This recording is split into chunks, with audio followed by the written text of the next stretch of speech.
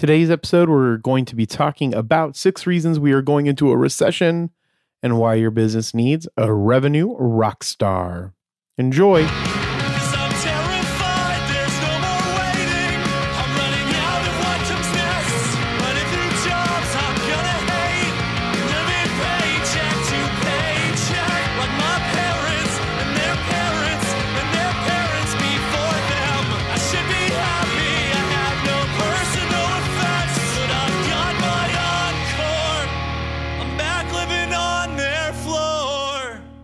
Welcome to the Age of Jeremy. My name is Jeremy Quintanilla. I am the founder and CEO of Q Consolidated Limited.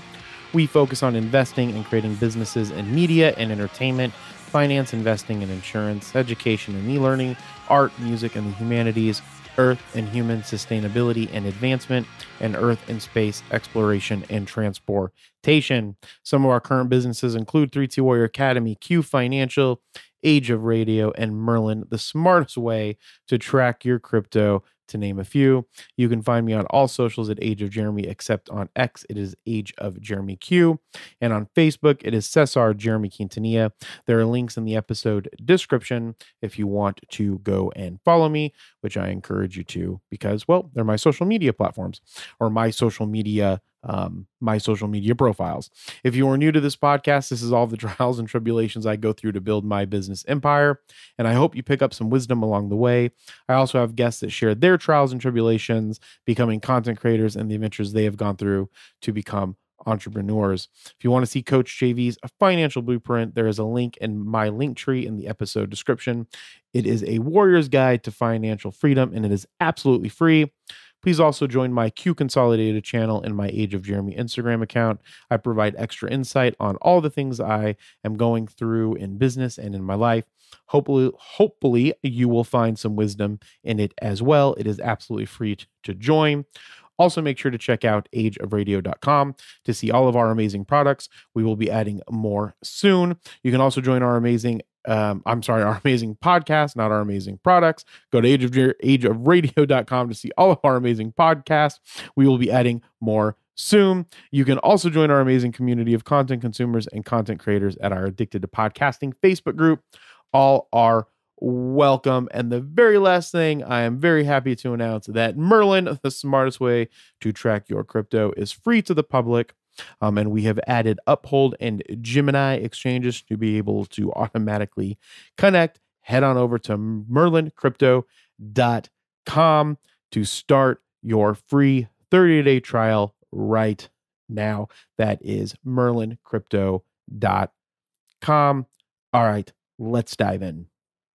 So I am recording this on October 1st, 2023, and I just got back from New York. It was my first trip to New York, and it was a business trip, and I was absolutely ecstatic because we got to celebrate with Ripple and a lot of XRP influencers, including my best friend, Coach CJV, or Coach JV. I call him CJV. He was there. We did tons of pictures. We started taking pictures with people at the Link 2 performance or Link 2 get together. It was like a pre-launch. It was like a little, a networking event with Link 2. If you don't know what Link 2 is, head on over to link2.com. Again, we're not sponsored by Link 2, or at least I'm not sponsored by Link 2 for this specific podcast.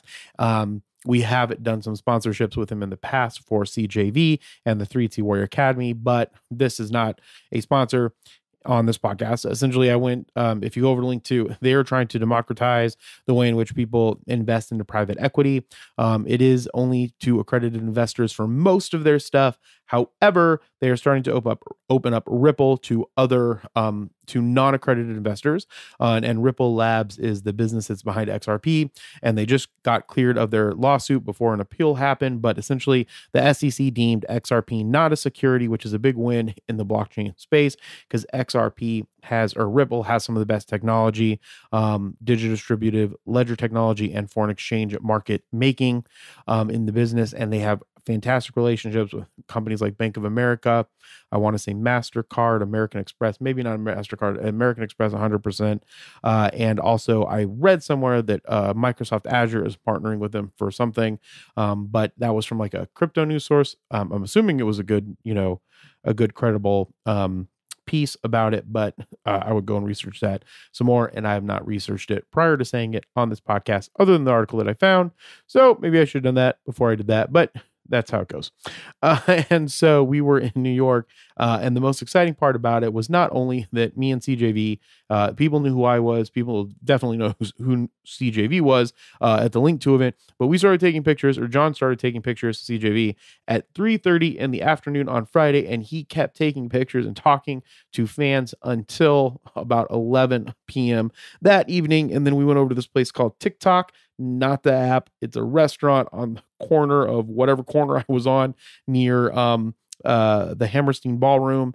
And we had an amazing midnight breakfast, I suppose. It was fantastic. But also Ripple had a very special guest.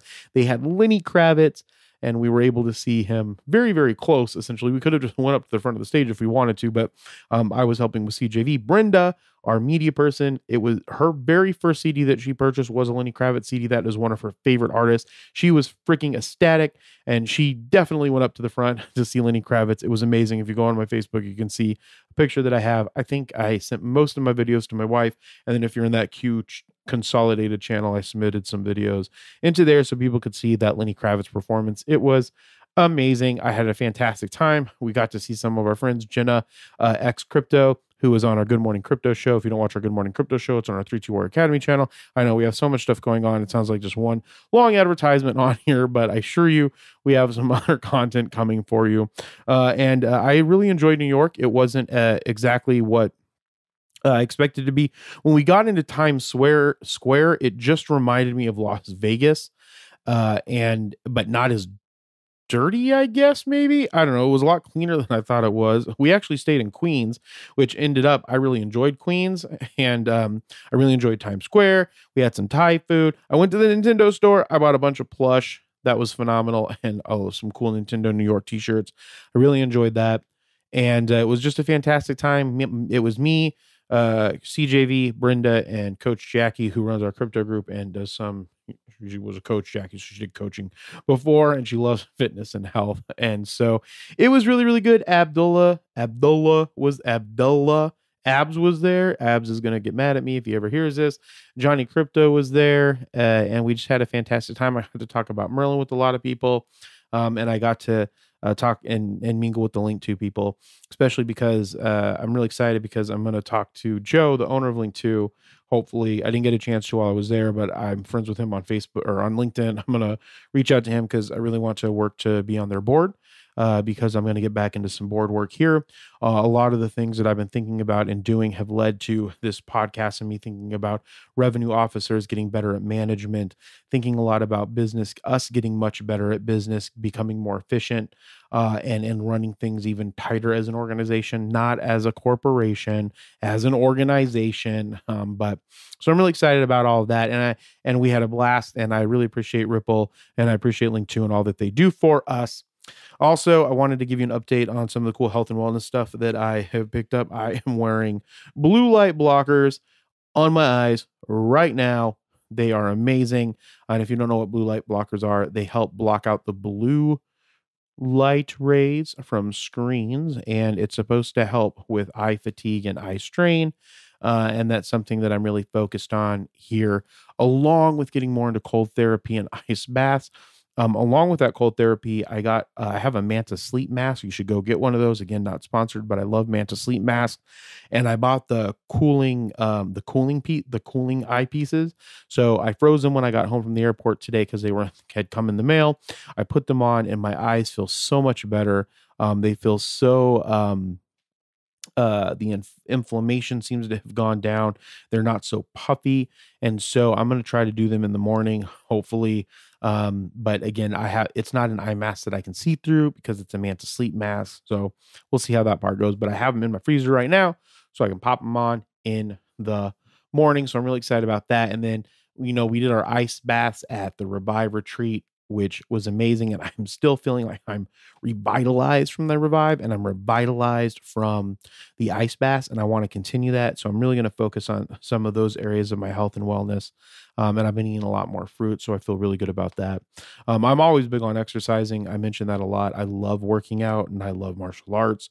And so I say that I love martial arts, but I don't actually actively do martial arts on a weekly basis. But I love working out, and I do love martial arts if I could get more time to do it. And so one of my things is eating better, and some of those other wellness activities like meditation, doing more yoga. I've been doing yoga every Saturday. I have a hip and leg routine that I do. And the only weekend that I haven't done it is this one. I did it while we were at Revive after we did yoga. And eventually I'll get some content of me doing that leg workout. I follow this guy named The Movement Journey, and then I mixed it in with some on it hip flexor workouts, and it's just fantastic. So really focusing on that wellness piece of it, because I feel that if we're well, we can be much more efficient. And again, the goal is to not only have a long and prosperous life, but to be and have an enjoyable life, but also be more efficient when we are working. So then that way we don't have to work so much, and we're doing the most meaningful things and doing them, the best that we can. And so I'm really focusing on that. And then I will take you along on that journey with me through different platforms. So make sure that you follow me, because you will never know where a show is going to pop up. This show will always be here, but you will never know where other shows are going to pop up. So make sure that you follow me. So let's talk about this recession. So why a U.S. recession is still likely and coming soon. This is from a Bloomberg's article that came out on October 1st by Anna Wong and Tom Orlick. When everyone expects a soft landing, brace for impact. That's the lesson of recent economic history, and it's an uncomfortable one for the U.S. right now. A summer in which inflation trended lower, jobs remained plentiful, and consumers kept spending has bolstered confidence, not least at the Federal Reserves. That's the world's biggest economy. That the world's biggest economy, which is ours, will avoid a recession. And so we always say in the academy, if people are buying, then you should be selling. If people are selling, you should be buying. And that kind of goes along with this. Give me one second. I'm going to take a drink of this amazing Lipton Green Diet Green Tea Mixed Berry. Again, not sponsored. Just, I don't know, telling you all the stuff I've been doing. Okay, and so a last minute deal to avoid a government shutdown kicks one immediate risk a little further into the future, but a major auto strike, the resumption of student loan repayments, which I started paying off my student loans, and a shutdown that may yet come back after the stopgap spending deal lapses could easily shave a percentage point off GDP growth in the fourth quarter. Sorry, I had a Discord, uh, a thing come in, a Discord notification. I'm talking to a gentleman about content creation on there. Once you join our Addicted to Facebook group, you'd follow me on social medias.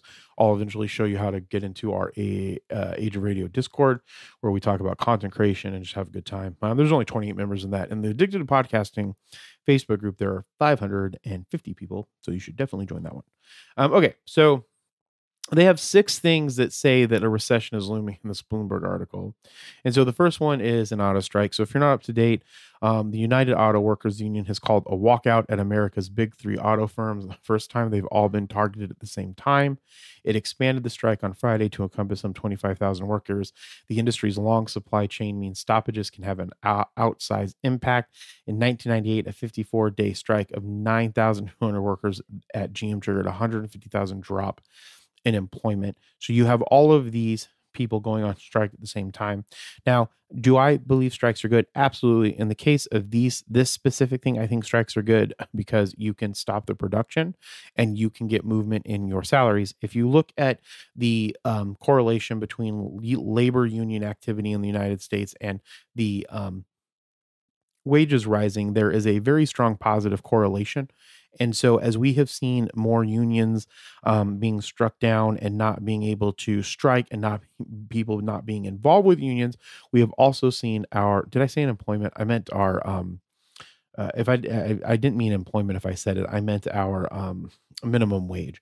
You can see a correlation between that minimum wage dropping and the amount of people that are involved with labors. Now, I think things like that are really good. There are other protests that I think are kind of like, I don't think people need to spend their time on. There's other activities that they could be doing that could be moving things forward. But when it comes to like the writer strike and the worker strike, I think this is very, very impactful, and it can move them forward. However, it can be detrimental to our economy, and it could help push us into a recession, because Lord knows we need a recession. We need a recession to help get some of the stuff back under control, some of the stuff to reset, because of the ridiculous amount of inflation and the ridiculous amount of inequality that we have. So we need something to help reset some of that stuff and hopefully level some of that out. And then student bills is the second one they put in this Bloomberg article. Millions of Americans will start getting student loan bills again this month, which I already paid my first one. Go me. After the 3.5-year pandemic freeze expired. To be honest with you, I have never have had to pay anything on any of my student loans. I have not been in school for about 10 years, but I just started paying. The resumption of payments could shave off another 0.2 to 0.3% from annualized growth in the fourth quarter. There's an oil spike. A surge in crude prices hitting every household in the pocketbook is one of the handful of truly reliable indicators that a downturn is coming. Oil prices have climbed nearly $25 from their summer lows, pushing about $95 a barrel. So if you've noticed, you probably feel it. It fucking sucks, but gas is going up. And so that oil spike can also help push us into a recession. Then there's also the yield curve. How many is that? 1, 2, 3, 4. There's 6. I don't see the 6th one on here, but the yield curve. A September sell-off pushed the yield on 10-year treasuries to a 16-year high of 4.6%. Higher for longer borrowing costs have already tipped equity markets into decline. They could also put the housing recovery at risk and deter companies from investing. And as that happens, that would push us into a recession as well. All right, global slump. The rest of the world could drag the U.S. down. China, the second biggest economy, is mired in a real estate crisis. I also read that I think they're bringing charges against I forgot the company's name. Shouldn't even have brought it up. Go research what's going on in China. In the Euro area, lending is contracting at a faster pace than in the nadir of the sovereign debt crisis. Nadir of this, I don't know what that word means. I'm gonna have to look that up later. A sign that already stagnant growth is set to move lower. And then there's that government shutdown. A 45-day deal to keep the government open has kicked one risk from October into November, a point where it could end up doing more damage to the fourth quarter GDP numbers. Bloomberg Economics estimates that each week of shutdown takes about 0.2 percentage points off annualized GDP growth, with most, but not all of that recouped once the government reopens. So you still end up down when the government shuts down and then reopens. So those are the 6 things that are signs that we are going into a recession. And I think that we're going into a recession. I think that we need one. I also think that those union auto workers should strike. And so I don't have a problem with that. But so those things again are auto strike, student bills, oil spike, yield curve, global slump, and government shutdown. We will be right back after these messages. One of the big things that I have been thinking about is getting much more efficient in all aspects of our business, the things that I am not doing and need to be doing in my businesses. And it's unfortunately sucks because I've had to put in even more hours. I'm up to probably on average about 70 to 80 hours a week. I'm trying to get it closer to 60 to 75 hours a week. And I think that would be good. And I count things like this, like right now I'm essentially working. This isn't like super hard work. For this, I spend about 45 minutes getting CJV's podcast ready for the week. But when I think about all the stuff that I'm working towards, I've really tried to get it much more focused, much more manager friendly, and trying to become a better manager along with a better entrepreneur. And I think that people forget that those are 2 different categories of things. And there's even a difference in being an executive to being a regular manager, to being an owner, to being a board member. And one of the things that we need, especially if we're going into a recession, those are things that I look at on a regular basis, especially because our main business, 3T Warrior Academy, and a lot of our other businesses, Age of Radio is hurt. Advertising spend has been down for quite a while now, not only just for the ads that we do, but just in general, because those are the things that get pulled back a lot of the times. Ad spend when economies go. A lot of podcast companies that do a lot of advertising through podcasts, they have higher requirements for their average per episode download that they put the sponsorships on. And so we know that the ad revenue piece has scaled back a little bit. And me knowing that is part of being a good manager and understanding our marketplace and understanding what we're doing. And I'm not saying that as like gloating, because obviously there's lots of things that I could be doing better in all of these areas. But in that specific area, I'm trying to think about the roles that we have. And as a business owner and or as an entrepreneur, you need to train yourself to be better as a CFO. You need to train yourself to be better as a chief marketing officer, as a salesperson, in all aspects of the business. You should constantly be learning and educating and professional growing your education, whether you're the founder, whether you're a manager, whether you're a budding entrepreneur while you're working and you're doing a side hustle, whatever the case is, you have to understand business and organizational structure, two of the most important things that you can understand in anything that you are doing, and even government structure, depending on how you're running your business. All of that will help you become a better business person. But I've been thinking a lot about it. And the number one thing that a lot of people, the two most important things, in my opinion, and I'll talk about this for most of my career as far as making the business run. I'm not saying that these are the most important things in the so I will say that they're the most important things when it comes to getting a business to work. I am not saying that they're the most important things that you need to have inside of the business to create something that then these two categories can do, right?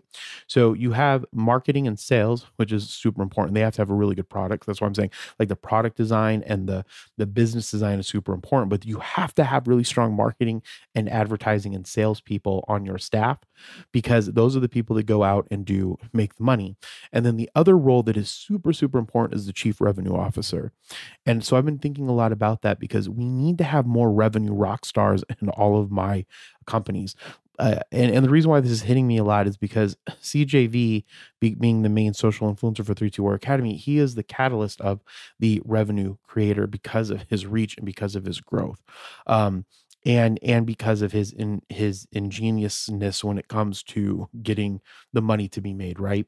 And so that is what he is really, really good at. And that is something that I need to get better at, one. And it's also something we need to find other people to do inside of our organization as well, so that they are also new revenue generating people.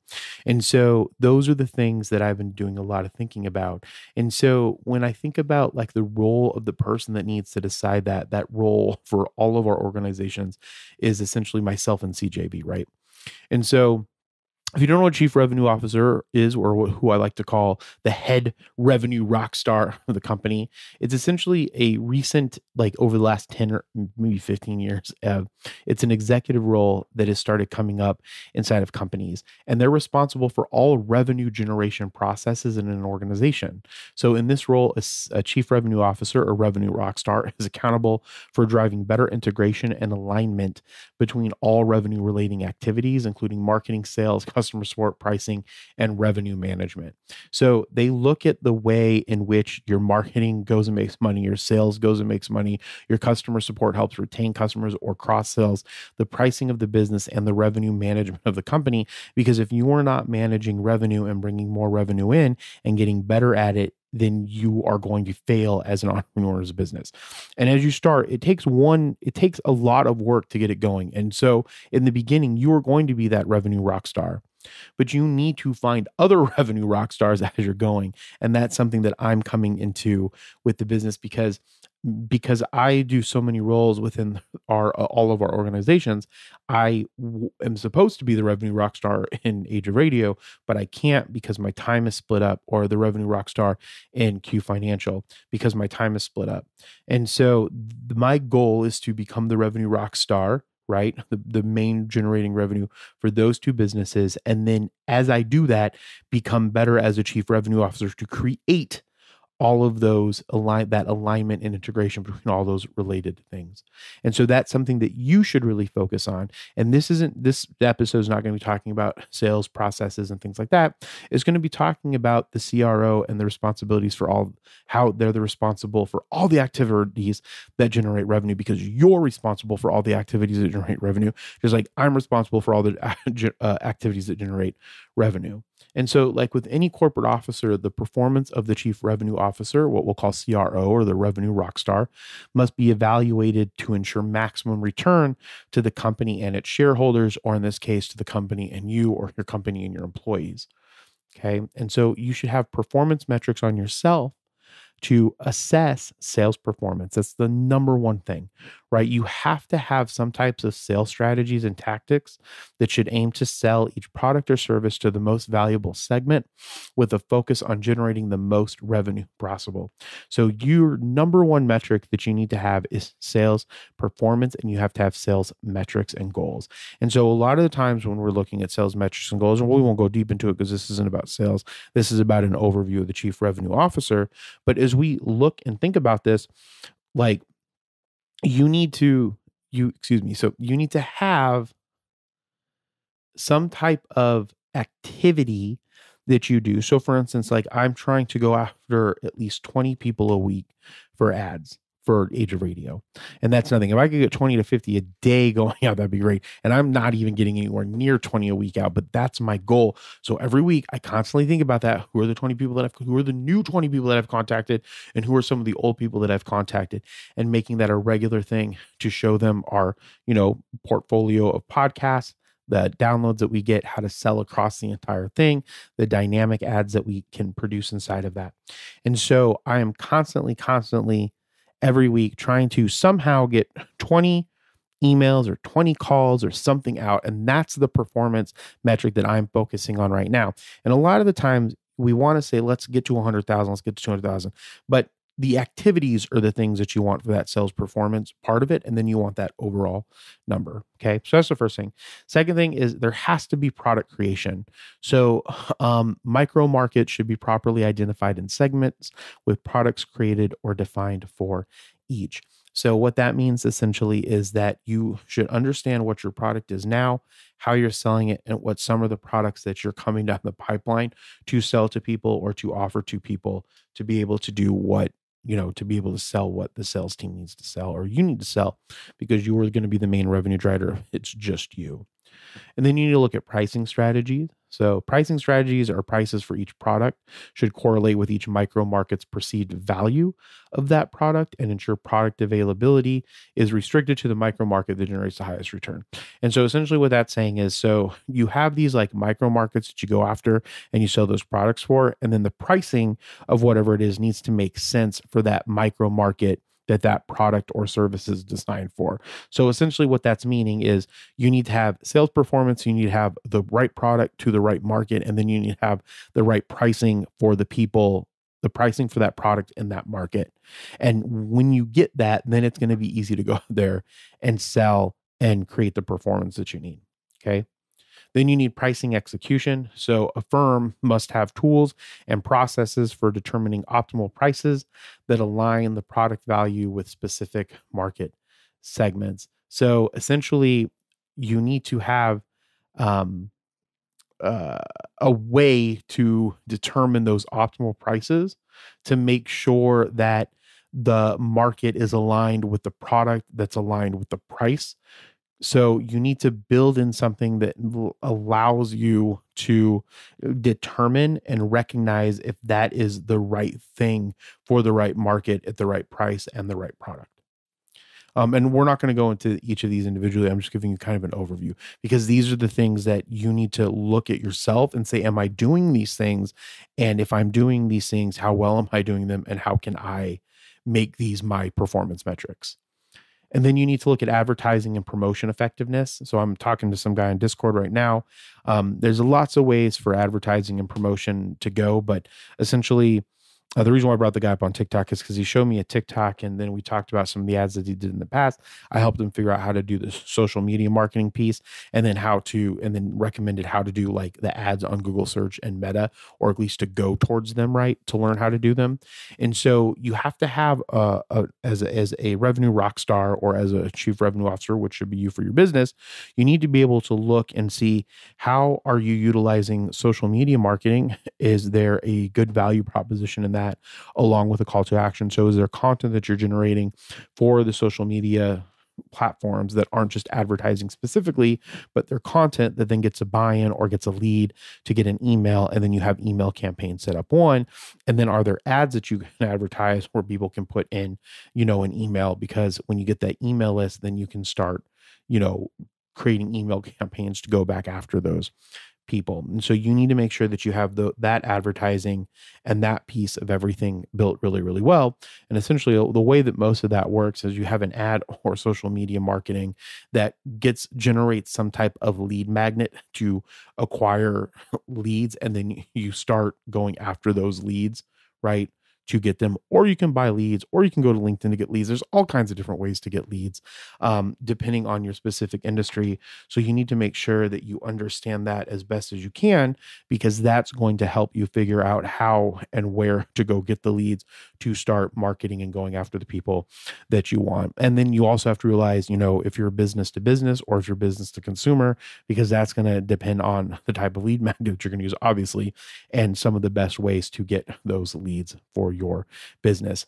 And so once you do that, then you need to make sure that you're tracking those metrics. So that's something that I do horribly in Age of Radio specifically, that I'm really focusing on creating a really strong dashboard for Age of Jeremy and Age of Radio to make sure that my brand specifically is moving forward, because I'm the authority in this space, right? And I have lots of other aspirations to go along with this.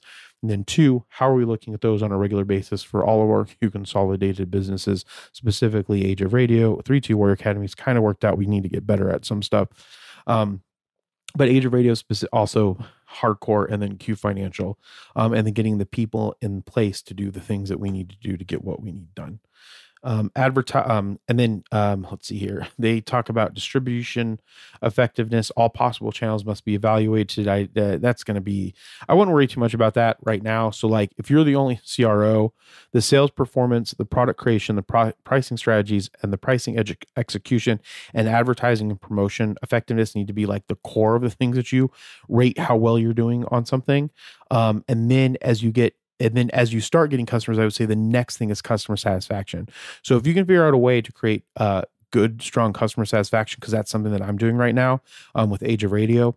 We've created our Facebook group for our podcast hosts. So if you're a podcast host, this is the only Facebook group that you get. You get a special channel inside of our Discord. We have a special sales email. We have a special accounts payable email to make sure that all of this stuff is going out to everyone effectively and properly. And so then you need to get a good feedback loop to ensure that the customer is satisfied, which is my next step as we go through some of this customer rehashing through Age of Radio. And then also too, as we build all of the customer satisfaction stuff for Merlin, which I'm head of in that as well. And that's why I work all the time, because we have so much stuff going on. But the good news is it will pay off, and we will reap the wealth and the reward, and that wealth and reward will go back in to creating a better society for humanity. Supposedly, that's the plan anyway. So as a chief revenue officer, you need to realize that, or as a revenue rock star, as I like to say, you need to make sure that you measure yourself on sales performance, you measure yourself on product creation, pricing strategies, and pricing execution, which are all one grouping, right? And then you want to focus on advertising and promotion effectiveness, and then customer satisfaction. And if you do those things and you have metrics to manage those above everything else, because those are the things that are going to create the revenue, and that's what's the most important, is the revenue creating things. It frustrates me all the time, because we have our business essentials group, and I talk to a lot of business people. We have our generational shifters. People pay me a lot of money to coach with them. in our generational shifter program. So if you're interested in that, we'll be opening that up this week. You can coach with myself, CJV, and May specifically.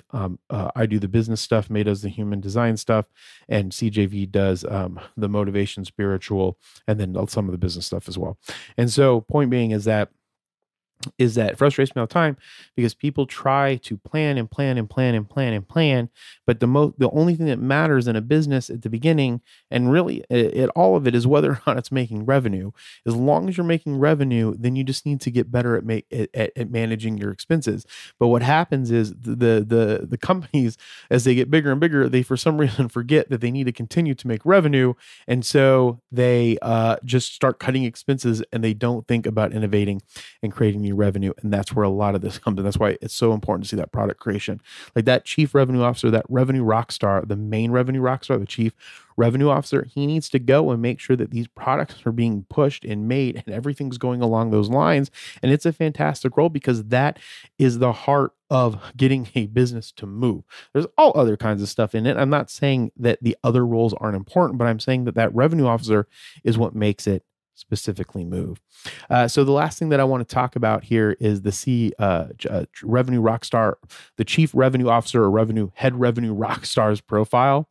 And so there are a few key personal and professional attributes that define a successful chief revenue officer or chief revenue rockstar, as I like to call it. And so they need to be results oriented. And so that's something that I have, oh my fucking God, I suck at, is that, it's because I've noticed that I've just been entrapped in doing shit for fucking everybody that I keep forgetting about being resolved. Like I want things to get done and I want things to be successful. I want them to be beneficial. Like you have to be results oriented. And that is one of the main things that I'm getting back to in this next decade is being, and by decade, I mean, I'm not saying that it's going to be like at the end of the decade, I'm going to be good at it. It's like that main focal point that the people that are in, we need to have results oriented people in our organizations, because we have been giving fucking jobs, excuse my language, we've been giving I shouldn't be swearing. We've been giving jobs to so many people because they're helping us and they deserve it and they hands down do. But most of these jobs that we have are like support roles. We need, and those support roles don't have the results oriented mindset that I think that we need to have. And that is something that I'm really trying to get back to in at least the Q consolidated organizational structure. They need to be a market maker. So a chief revenue officer works usually closely with an executive team. In this case, it's just going to be you specifically. And you need to be able to craft and communicate the company's vision and then transform that vision into a long-term strategy for pioneering new markets and new opportunities. And then you also need to take that and you need to lead from the front. So a revenue rockstar officer or a chief revenue officer must be able to see and clearly communicate the company's vision and the revenue strategy across all relevant functions and ensure the right goals are defined and met. And then I know that this might frustrate a lot of people, but if you get really good education and business acumen, you can get a lot of great business acumen from doing. I'm not saying that, but you can also get a ridiculous amount of business acumen from getting an MBA, because essentially the way that an MBA is designed, or a Master's of Business Administration, is you just look at business problems and business coursework, and then you look to see what you would have done differently, and then you compare it to what the actual business did. And so you're doing a lot of casework and a lot of case studies that kind of reflect what would happen in real case situations and real case scenarios. And then if you couple that with experience, then you're going to go really, really far.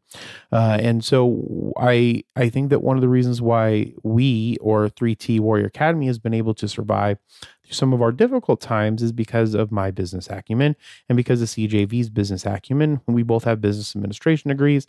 I have a master's, he has a bachelor's, and he also has a degree in banking. So there is something that can be said for that type of education when you are in the middle of it or in the business. And so the other thing that you want to look for in yourself and pull out of yourself is become data driven. So the right chief revenue officer creates a culture of accountability to yourself, right? And to others by setting the right metrics and tying company performance, compensation, and promotions to tangible results. And so that's something that we need to get better with here at 32 Warrior Academy and at Q Consolidated across all of our businesses and with Age of Radio and Q Financial, because, we're moving into the next level, and that is going to be ridiculous amounts of growth. And I want to see that growth, do amazing. And the only way that we're going to be able to do that is to look at the data, reflect on that data, and then create plans with that data. And being able to tie that data into performance is just something that is going to have to happen. And then the best chief revenue officers, they understand and embrace the difference between marketing sales, while at the same time establishing processes to ensure their coordination across the full revenue cycle to ensure the greatest revenue growth possible.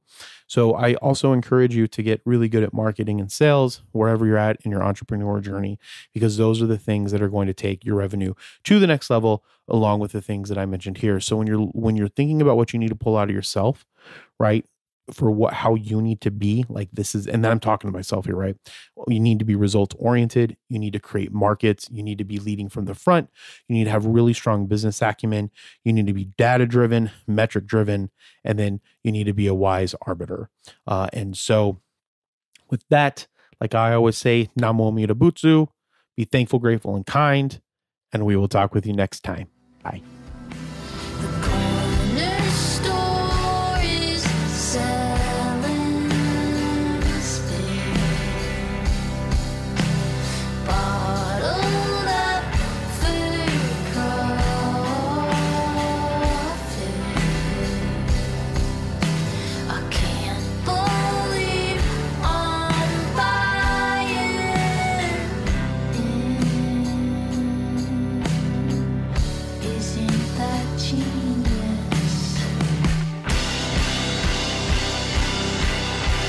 Thank you so much for listening to The Age of Jeremy. If you could rate this podcast wherever you get your podcasts, I will really, really appreciate it. And if you subscribe to this podcast, you can get it delivered to you right when it comes out. And also you can find us on YouTube at Age of Jeremy. The beginning song was Brave Faces Everyone by Spanish Love Songs. The closing song was Threatening Each Other Recapitalism by Illuminati Hotties. I use Neumann microphones. I record through a Zoom L8 onto Steinberg's Cubase, and I use Waves plugins. And one last time, Namo Amida Butsu. Remember, be thankful, grateful, and kind.